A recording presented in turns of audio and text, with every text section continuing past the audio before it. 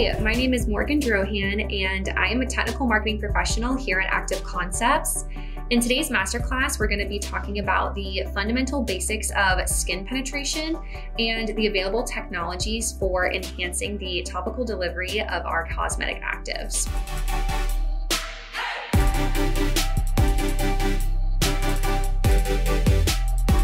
The delivery and performance of active ingredients is important to really ensure the desirable and perceivable results. Performance ingredients are designed to effectively penetrate into the stratum corneum and reach the living epidermis underneath. The extent and rate of penetration of bioactive ingredients delivered by cosmetic products is a main focus for not only formulators, but toxicologists as well. There are two areas of relevant interest in topical delivery in the cosmetic industry. The first one is formulation development, where formulating chemists are interested in enhancing the delivery of materials.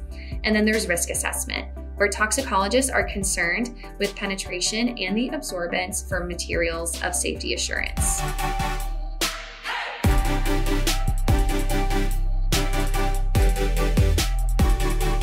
Addressing topical delivery is key to improving the efficacy of actives in skincare formulations. Today's cosmetic formulations are not simply just mixtures of oil, water, and emulsifiers, but they also contain many active ingredients which actually improve the condition of the skin. Many active ingredients such as physical exfoliators, moisturizers, and film formers are able to exert their effects on the skin surface. However, ingredients that target biological processes, such as collagen production, are thought to have greater efficacy if they can penetrate into the stratum corneum. The successful delivery of these ingredients across the skin barrier can increase the function and efficacy of the ingredient.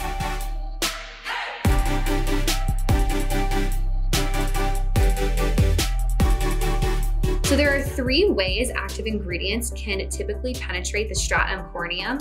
The first one is the intracellular route, then there's the transcellular route, and then there's the transappendigeal route. So picture the stratum corneum kind of having a brick and mortar type of structure where the keratinocytes are the bricks and the lipid matrix is the mortar. Ingredients that penetrate using the intracellular route travel around the bricks and through the mortar. Since the lipid matrix is oil soluble, the intracellular route naturally tends to be favorable for the lipophilic molecules. Generally speaking, the intracellular route is the predominant route of penetration through the stratum corneum. Ingredients that penetrate using the transcellular route pass right through the keratinocytes or bricks have a more difficult path. The molecules must completely pass through each dead keratinocyte's outer lipophilic layer, right through the hydrophilic center, and then through the other lipophilic layer as well, to then effectively penetrate the stratum corneum. This route is much more favorable for molecules that have both hydrophilic and lipophilic properties.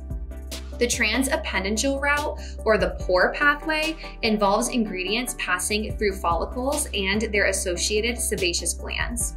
The transappendigeal route provides an easier path in diffusion in contrast to other routes of penetration. But since hair follicles and sweat glands only cover about approximately 0.1% of the total skin's surface, the transappendigeal route is less likely to be used for topical delivery.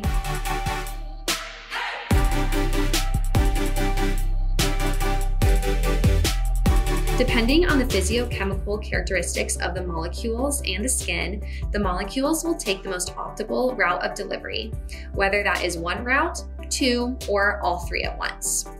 There are many factors that play a role in what route of penetration the molecules decide to take. Some involve the properties of the molecules themselves, some as the molecule's concentrations, molecule's weight, solubility, and the molecule's ionic charge. In regard to molecular weight, the molecule can only typically penetrate the stratum corneum if it is smaller than about 500 Daltons. For solubility, because the stratum corneum is rich in lipids, oil-soluble ingredients find it way easier to penetrate the skin than water-soluble ingredients. For ionic charges, neutral molecules penetrate the skin better than cationic or anionic molecules. The partition coefficient describes the solubility ratio between two immiscible media at equilibrium. Try to picture a funnel containing two liquids that will not mix, X and Y, where we have mixed in the solute, Z. The level of how much solute, Z, will dissolve in each unmixed layer is compared in a ratio that is typically partition coefficient. Typically, one solvent will be in water and the other will be hydrophobic. Let's dig a little deeper into the hydration factor. Water has the potential to act as a vehicle and a plasticizer. In vivo, the stratum corneum always partially hydrated, but also has enormous capacity to absorb additional water. Fully hydrated tissue can cause the stratum corneum to increase 5 to 6 times its weight, causing the layer to increase in thickness. Thicker skin tissue can act as a non-permeable wrap, or the high water content can increase the temperature and result in an accelerated transport rate. Another main factor that affects transdermal support is delipidization, which is the removal of lipids or lipid groups, usually from a protein.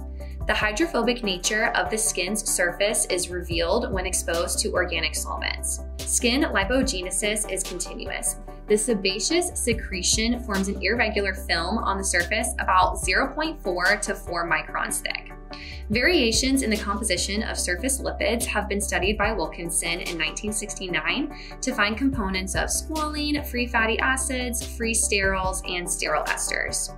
This thin layer of lipids is not only waterproof to the skin, but also prevents water-soluble cosmetic ingredients from penetrating the stratum corneum as effectively.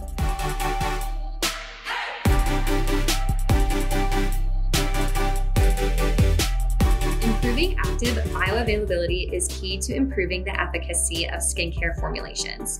Bioavailability is the penetration rate for an active to reach its site of action, and this idea abides by a fixed law of diffusion, where the extent and the rate of penetration of an active ingredient from a topical formulation depends on its passive diffusion into the skin.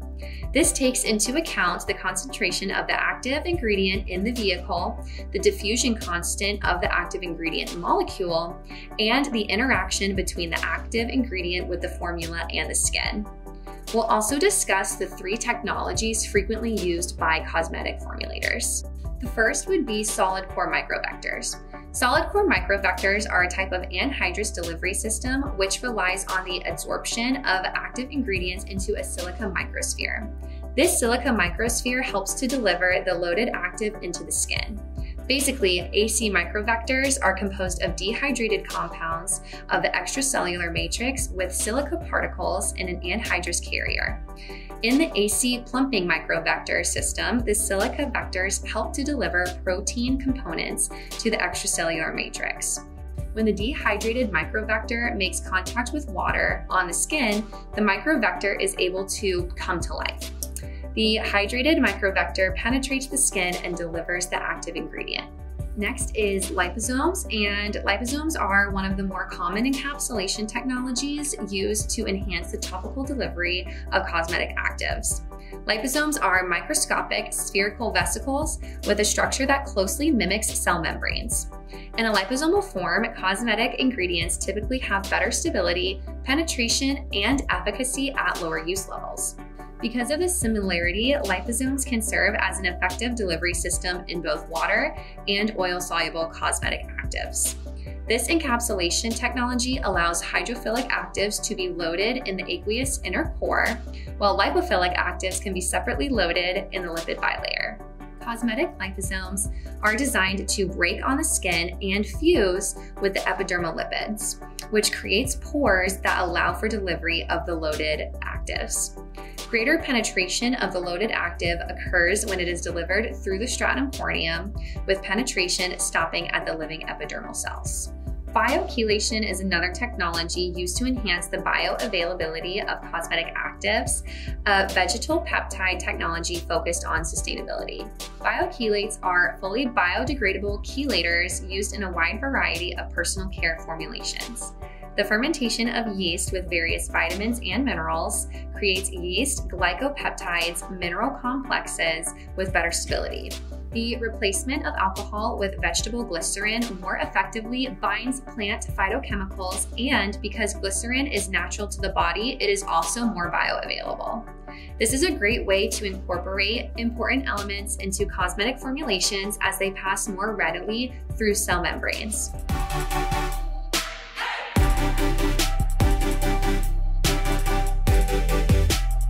The takeaway message for this masterclass is that there are many factors that go into how easily we can or cannot penetrate cosmetics through the skin or offer their benefits topically. There are a lot of components to consider when it comes to the delivery of active ingredients, and with the right technology, there is much more we can do and offer. Thanks again for watching, everybody. My name is Morgan Drohan, and this was a masterclass on skin penetration with Active Concepts.